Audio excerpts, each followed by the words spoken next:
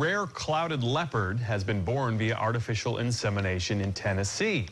Social media reporter Lila Gross tells us why this is so miraculous in today's digital dish. Animal baby watch is all the rage online right now, but we have a new baby who is just born a little bit differently. This adorable little guy entered the world Wednesday at the Nashville Zoo. The baby leopard will be hand-raised by keepers and eventually be introduced to a potential mate. At least 3 of the rare leopards have been born thanks to artificial insemination, and this little guy is the latest creation.